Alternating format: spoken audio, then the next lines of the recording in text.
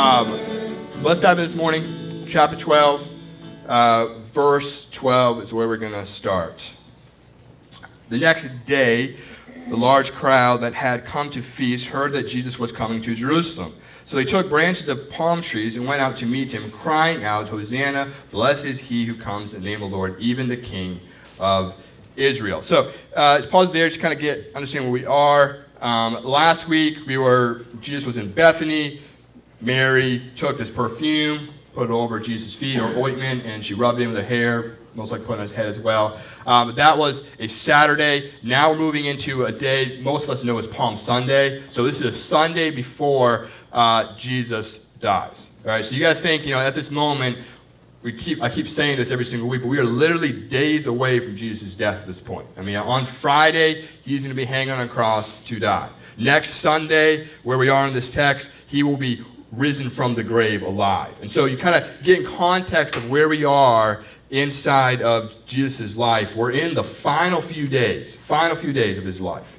All right, so like I said, it's commonly known as Palm Sunday. Let's keep reading. I'm going to read verse 13 again, and then we're going to read down to verse 19. So they took branches of palm trees and went out to meet him, crying out, "Hosanna, blessed is he who comes in the name of the Lord, even the King of Israel." And Jesus found a young donkey and sat on it, just as it is written, "Fear not, daughter of Zion. Behold, your king is coming, sitting on a donkey's colt."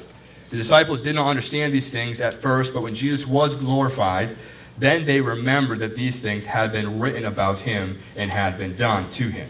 The crowd that had been with him when he called Lazarus out of the tomb and raised him from the dead continued to bear witness. The reason why the crowd went to meet him was that they heard he had done this sign. So the Pharisees said to one another, "You see that you are gaining nothing. Look, the world has gone after him."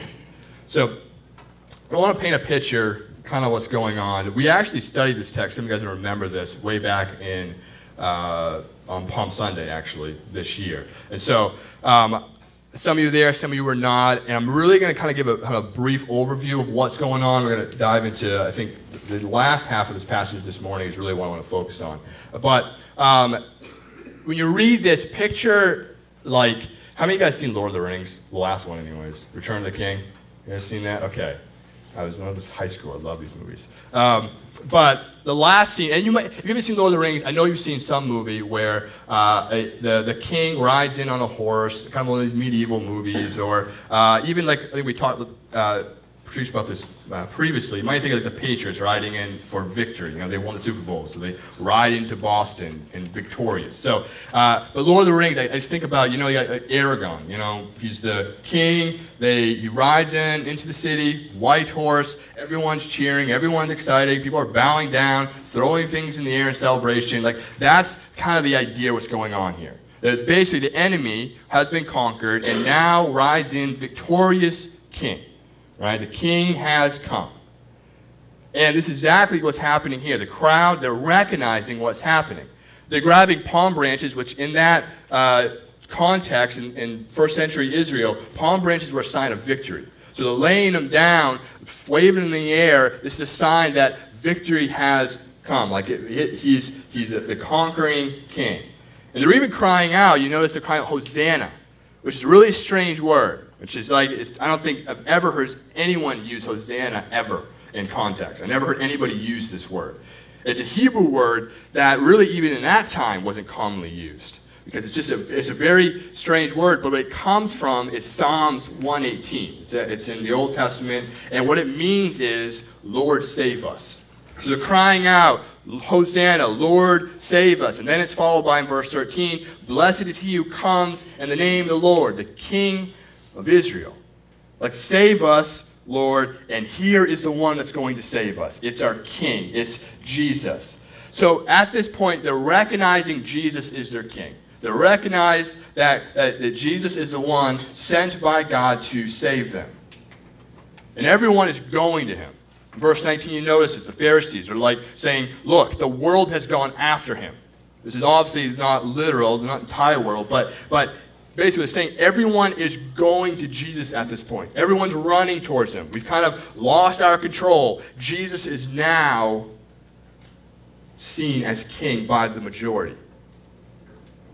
But then the next few verses, I want to read these next couple verses because you actually start to see the world start coming to Jesus. Verse 20 and verse 22. So now among those who went to worship at the feast were some Greeks. So these came to Philip, who was from Bethsaida in Galilee, and asked him, "Sir, we wish to see Jesus." Philip went and told Andrew. Andrew and Philip went and told Jesus. So you kind of see the Pharisees, they're saying the world is going after him because literally nationalities, different contexts are now going to Jesus. It's not just the Jews, the Greeks, the Gentiles are now coming to Jesus. They want to worship him. They want to worship the King of Israel. Now this is actually truly amazing because it's literally fulfilling Scripture before their eyes. If you look back at the Abrahamic covenant, back in Genesis, it's chapter 11, I might be wrong on that, but it's very beginning of Genesis. 12, that doesn't matter. Anyways, Genesis, where God promised Abraham that a descendant would come from the line of him. From the line of Abraham, a descendant would come from Israel that would bless the entire world. And now you're looking in the world now, quotation marks, but like the world around that context in Jerusalem is coming to Jesus. And now you can imagine the excitement of the followers at this point. Because probably things were going through their mind thinking, okay, now is the time of Israel's kingdom.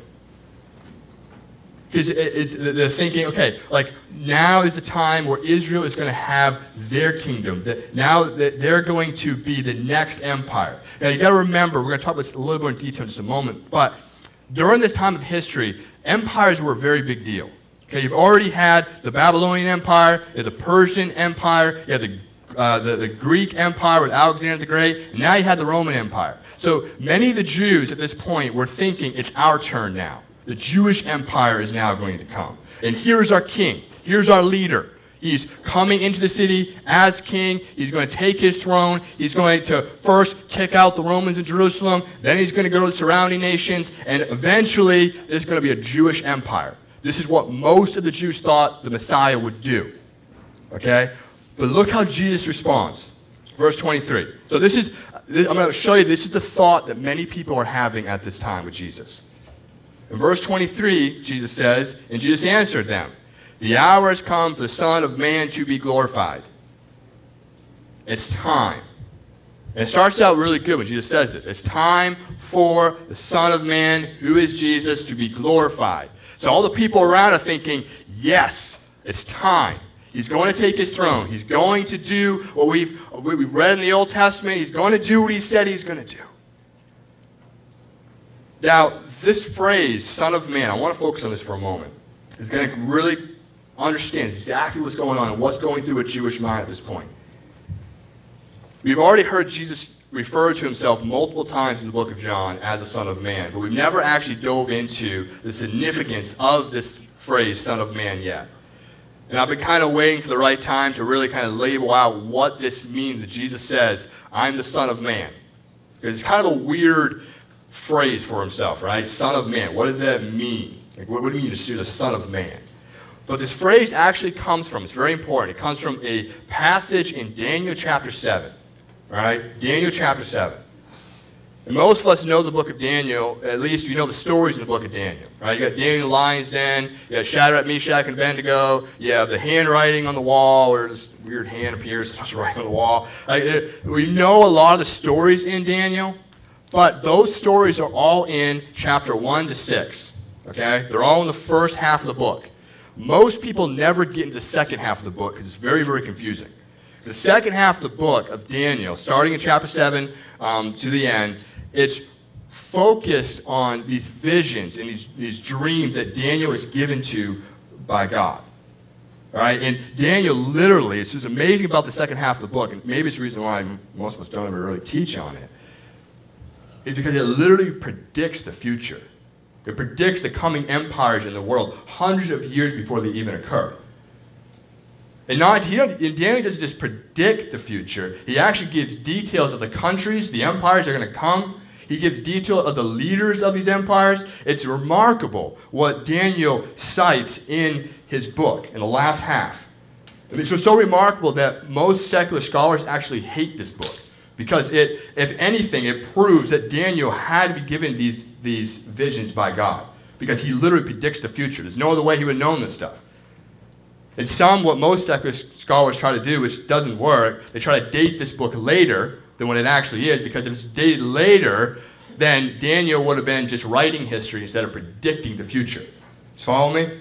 So this is, we don't have time to get into every little detail of Daniel, but I challenge you to go read it. When you read it, though, make sure you get like a commentary next to you, because it is very confusing. But it's a very remarkable thing when you start reading through it all. But anyways, in chapter 7, Daniel opens up. He sees 4 beasts. And this is all going to tie together at the end, okay? He sees 4 beasts. And I'm just going to clarify who these are, these beasts, very quickly, because we could talk about this for hours. But there's 4 different beasts that Daniel sees. The first beast that rises up, they're different empires, okay? The first empire is the Babylonian Empire. This is when Daniel was writing. He was in the Babylonian Empire. The Babylonian, they overthrew Jerusalem years ago. Daniel was a Jew in captivity in Babylon. So you had the Babylonian Empire. Second empire was the Persian Empire. Third empire would be the Greek Empire, led by Alexander the Great. Then the fourth and the greatest of them all was the Roman Empire. Okay, so and he tells about these empires, how they're going to rise up. He tells their demise, how they're going to fall. But after seeing these visions of the beast, so he gets these visions, and then in Daniel chapter 7, verse 13 and 14, he gets a new vision. And I want to read this for you, because this is where the Son of Man comes from. Daniel 7, verse 13 and 14, it reads, I saw in the night visions, and behold, with the clouds of heaven there came one like a son of man. And he came to the Ancient of Days and was presented before him. And to him was given dominion and glory and kingdom, that all peoples, nations, and languages should serve him. His dominion is an everlasting dominion, which shall not pass away, and his kingdom one that shall not be destroyed. So you see here, the Son of Man. This is the only place it's mentioned. This is it, until it comes out of Jesus' mouth. But the Son of Man, you follow what is saying in this passage, he is to be given all dominion. He is to be given a kingdom. All glory is given to him. All peoples will serve him. Nations, languages will serve him. And his dominion, his rule, his empire will never pass away and never be destroyed. Okay? So, now see what's happening when Jesus says this. When he says in verse 23, the hour has come for the Son of Man to be glorified. Can you think of the excitement that's going through their minds? Because they understand the Son of Man from Daniel 7. They knew Daniel 7. They probably studied it. They knew the Messiah was going to come. They understood the 4 empires. They most likely knew the 4th empire was Rome, the great beast. Right? And the nations now are coming to serve Jesus. He's riding in as king. They're thinking, now is the time. He's going to take his reign. We've waited 3.5 years for this to come, and Jesus has now come to become our eternal king. He's come. He's going to set up his kingdom. He's going to set up his Jewish empire. This is what they're thinking. But then you read the next verse. In a normal Jesus fashion, he's going to totally rain on their parade. Like they're thinking, this is it. We're going to have it. And then, not so much. Totally you're thinking of it all wrong. Verse 20, well, read verse 23 again. Let's read in verse 33. And Jesus answered them, the hour has come for the Son of Man to be glorified. Truly, truly, I say to you, unless a grain of wheat falls into the earth and dies, it remains alone. But if it dies, it bears much fruit. Whoever loves his life loses it. Whoever hates his life in this world will keep it for eternal life. If anyone serves me, he must follow me, and where I am, there my servant be also. If anyone serves me, the Father will honor him. Now is my soul troubled. And what shall I say? Father, save me from this hour. But for this purpose I have come to this hour. Father, glorify your name. Then a voice came down from heaven. I have glorified it, and I will glorify it again. The crowd that stood there and heard it said that it had thundered. Others said an angel had spoken to him. Jesus answered, This voice has come for your sake, not mine. Now is the judgment of this world. Now will the ruler of this world be cast out. And when I am lifted up from the earth, will draw all people to myself. He said this to show by what kind of death he was going to die. So, understand, it's the entire picture. The entire crowd now is excited. Jesus had made the announcement. It's time for the Son of David, the rightful heir to the throne, the Jewish throne, is going to take charge. And then he says, in essence, he's going to die. He's going to die. And you can think, like, what? Like, the whole crowd at this point, they're all excited, and all of a sudden, yeah, guys, I'm going to die. I'm going to leave you guys. Like, eventually, I'm going to be lifted up from the earth. The understanding is, I am going to pass away. I am going to die. And the crowd understands this. Because listen to the response next in verse 34. They say, so the crowd answered him, we have heard from the law that the Christ remains forever. How can you say the Son of Man must be lifted up? Who is the Son of Man? They're thinking, wait, you're the Son of Man. You can't die. You are the Christ, right? You said you are. You claimed it. You just said you're the Son of Man. You can't die. The law, which means the Old Testament, has said that you are going to live forever. Your throne is going to be eternal. What do you mean you're going to die? What's going on there? They even asked the question, who is the Son of Man then? If you are the Son of Man, you're going to die. What's going on? They're confused. And then Jesus gives one more statement in verse 35 and 36. So Jesus said to them, the light is among you for a little while longer. Walk while you have the light, lest darkness overtake you. The one who walks in darkness does not know where he is going. While you have the light, believe in the light, that you may become sons of the light. The last thing he does, typical Jesus, calls them to the light. He calls them to flee the darkness, which you guys are all in, and come follow me, and I will show you the path to eternal life. I'll show you what this kingdom is all about. But you must reject the darkness and come to the light, who is me.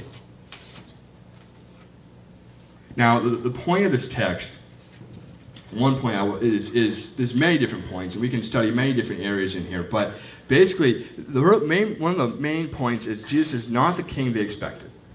He's not the king that the Jews wanted. This is why in a few days they reject him, they crucify him. He wasn't who we thought he was going to be.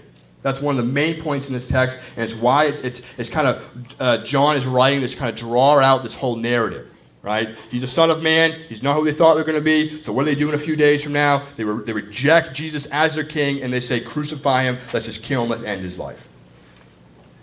But there is a theme here in this passage that I think is important to highlight, and I think this is the point I think Jesus is trying to get his followers to understand about his death. He's trying to get them to understand, like, when I die, something greater is going to happen. Like, you've read the prophecies, but you're missing the main thing. You're missing, like Isaiah 53, where it says, by my stripes you will be healed. Like it says that the Lamb, the Messiah, will be led to the slaughter. You're missing some of the key points to the eternal kingdom. You're missing it. So I believe what Jesus is trying to do in this text, he's trying to get them to understand this in some ways. Because in verse 28, notice what Jesus does. He cries out to the Father. He says, Father, glorify your name. He calls to the Father, glorify yourself. And then God speaks back in his voice from heaven. I have glorified it, and I will glorify it again. The Father says, I have already glorified myself. I've done it. Glorify myself. Look at creation. Look at us. Like, I have already glorified myself. It's there. It's evident. If you look in the book of Psalms 19:1, the heavens declare the glory of God. The skies proclaim the work of his hands. Psalm 95, verse 3 and 5, for the Lord is great, is the great God, the great King above all gods. In his hand are the depths of the earth, and the mountains' peaks belong to him. The sea is his, for he made it, and his hands formed the dry land. The sky, the mountain, the animals, our bodies, all of creation is pointing to a God that is deserving of all glory. Everything's pointing to God. But what does it mean when God says, I'm going to do it again? What does he mean, I'm going to do it again? And the answer is, it's through Jesus. Right? That's why you see in verse 16, the disciples didn't understand these things at first, but when Jesus was glorified, they remembered these things.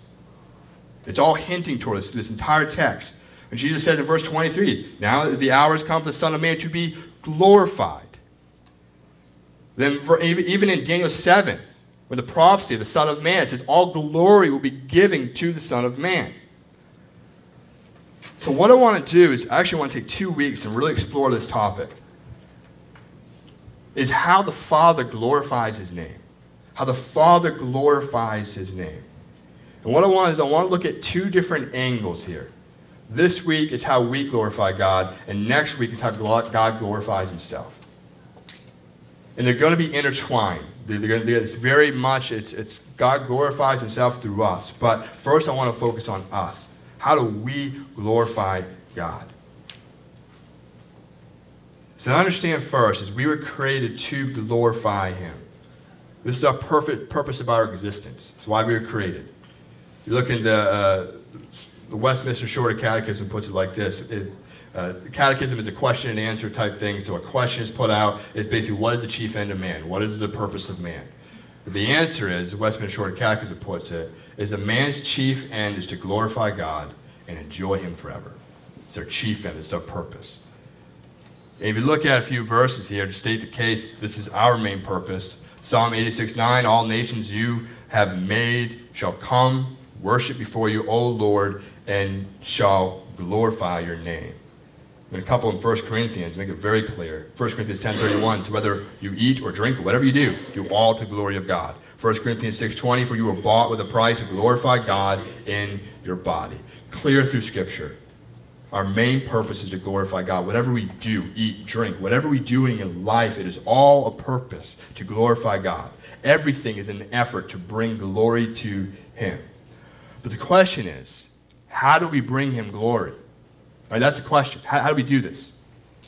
And this is where many of us would ask, where's the checklist? Right? What things I got to do? What things I need to checking off?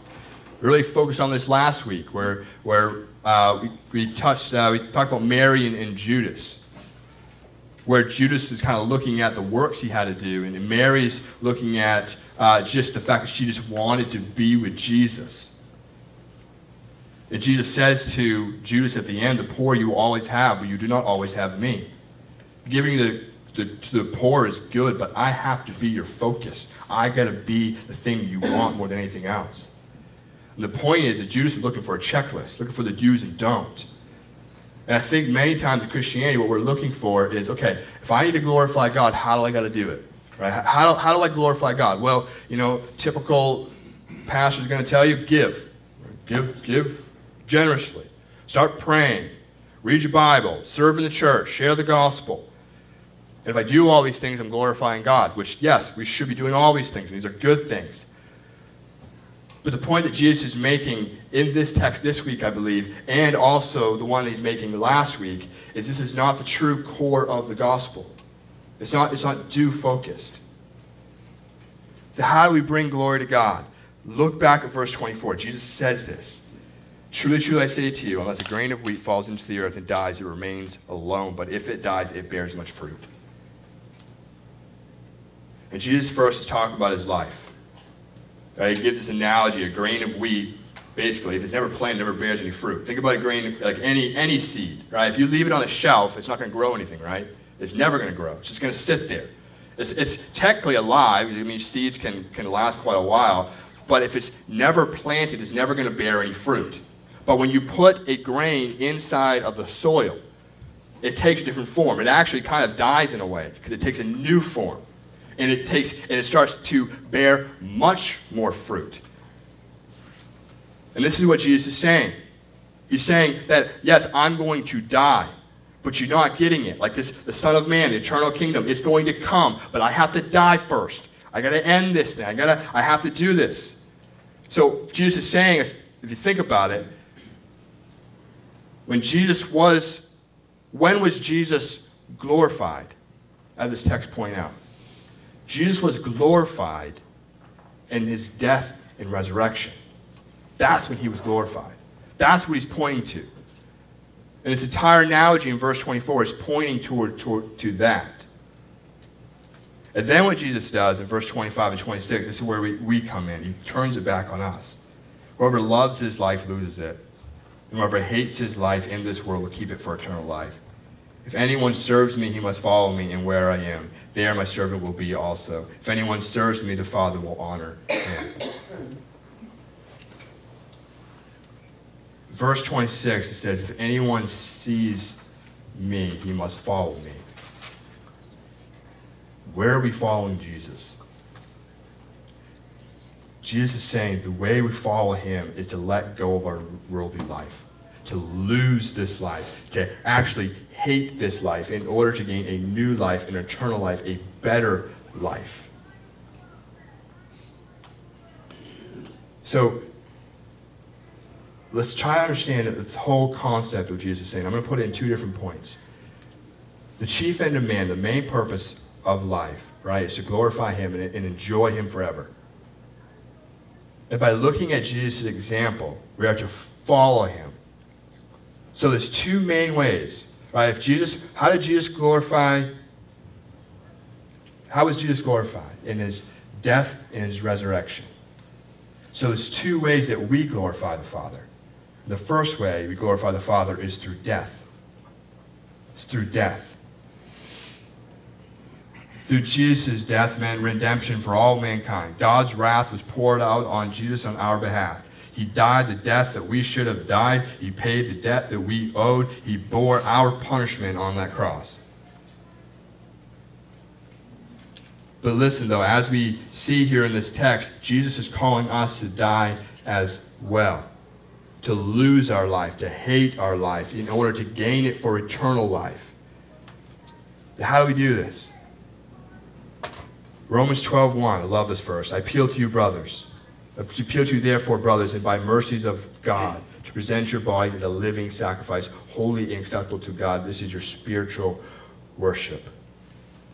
The next verse says, do not conform to the pattern of this world, but be transformed by the renewal of your mind. You are to be a living sacrifice. Another verse in Galatians 5:24, and those who belong to Christ Jesus have crucified the flesh with its passions and desires. If you see the picture that Paul is painting here, he wrote both these verses.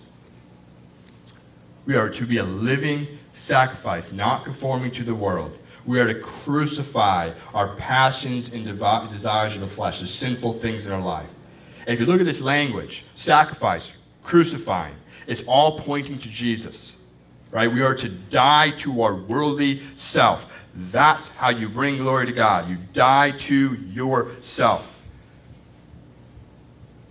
And now listen, we're not just dying to ourselves. We're not just dying to our sin, to our worldly desires. Like we need to do that. We need to die to our greed, our lust, selfishness, anger, addiction. And I could label all these different things, but you know the things in your life you need to die to.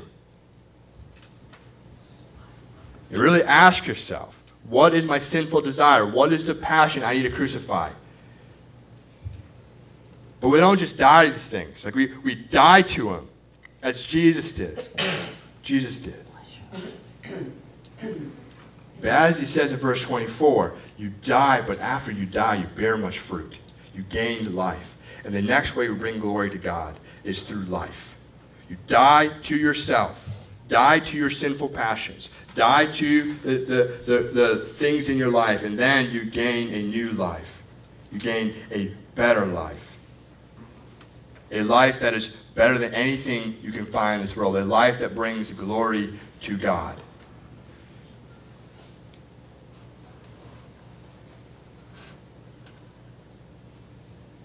And this is once again, this is where we could do a checklist. What brings glory to God? But as I continue to say, that's not the point Jesus is making. The point is, we don't live for the things of the world anymore.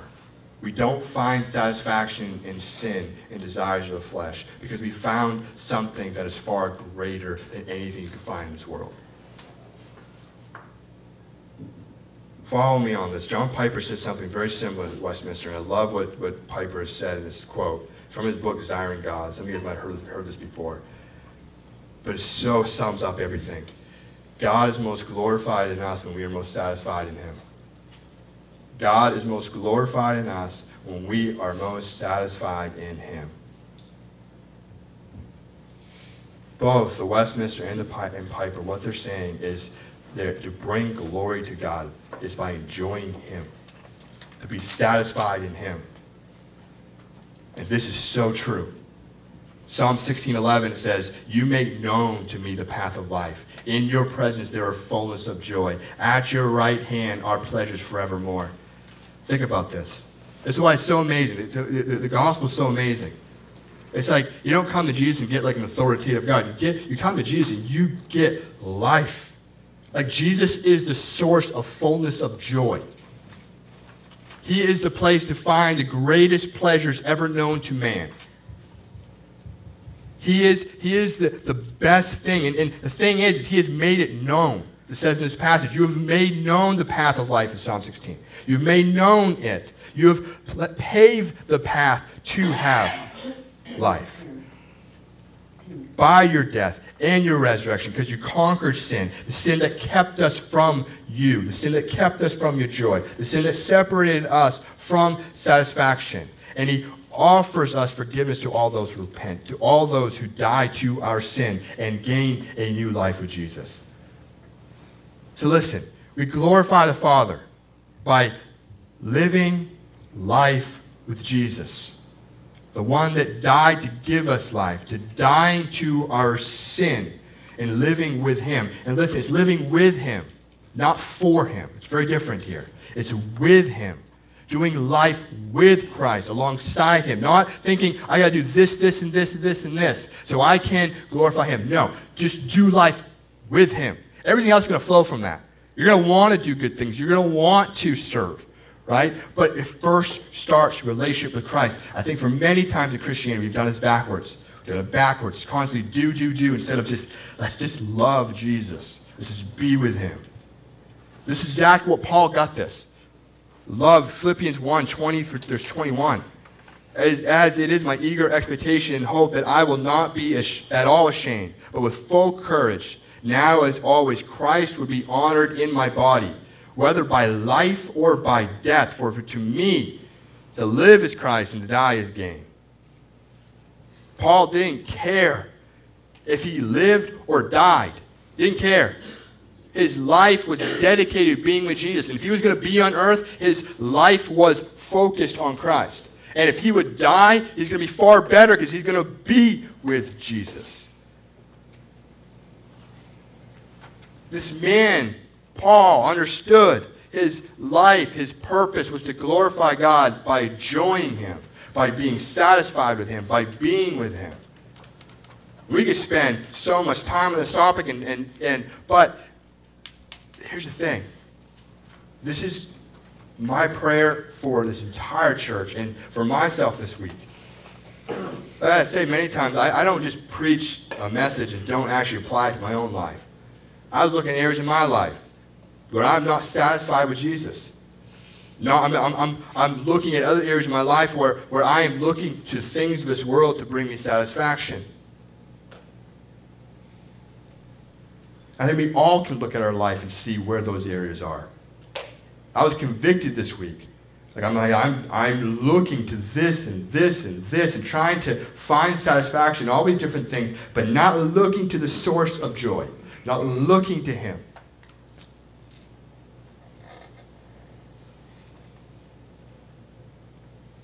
And I was just in my mind just making a list of all these things that I choose in this world over Christ.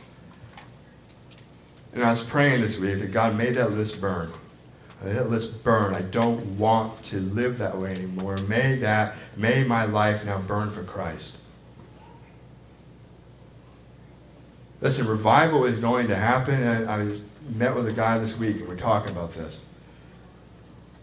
It's going to happen through us glorifying God by being satisfied in him. Being satisfied in him. That's how you bring glory to him. It's not this it's difficult because we're sinful and we keep screwing up and keep trying to look at other things, but it's so simple. Like If you knew the best thing in the world was over here, and you could get it, you could have it, why would you not go for it? Right? That's the idea here. You have the best thing right here in your fingertips. Jesus says, come to me. I will give you everything you need. But we constantly look to other things, thinking, oh, well, maybe that might work. Maybe that might work. And God is over here thinking, I'm it. I'm the thing you're looking for. My prayer is for this church, and I pray that every single one of you go home, or even this moment where we're going to sing one more song, look at your life. Where are you looking for other things to satisfy you and not looking to the main source of joy and happiness? It's in Jesus. It's Him. You're not going to find it anywhere else. My prayer is that this church will be a church that just loves Him. When we gather together and we open up God's Word, it's just like, yes. We're together, we're reading His Word, and we're just in love with Jesus. That's what's going to change America. That's what's going to change Maine. That's what's going to do it. The church, I feel, is in slumber. Many churches around. And my prayer is that we will wake up. And it can't just be one church here just doing great things. Many churches, we've got to just wake up and just love Jesus for Him. It's happening in other areas of the country, other areas of the world. It's happening. It's not happening here. And I think it's because we just are constantly looking to other things and not just focused on the source of joy, which is Jesus Christ. Let's bow me. Let's pray.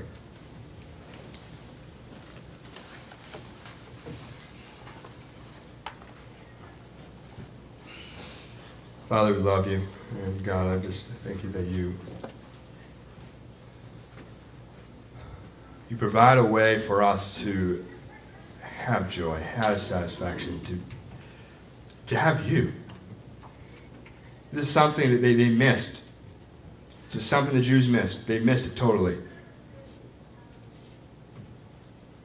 They thought you were coming to give them the worldly pleasures, not understanding you were giving them something that's eternal, that's far better than anything they've ever had before. You were going to give them life. They rejected you. Lord, I pray we don't reject you. Pray, God, that we will continue to just want to be with you.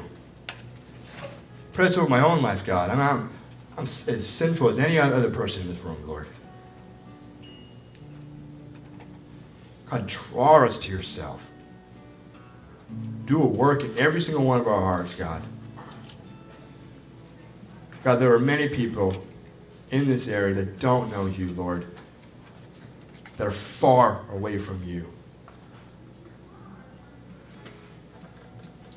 God, we have the gospel, but we're not sharing it. We're not spreading it. We're not telling people about you because we're afraid, we're ashamed, because we're honestly, I think the truth of it all is we're not satisfied in you.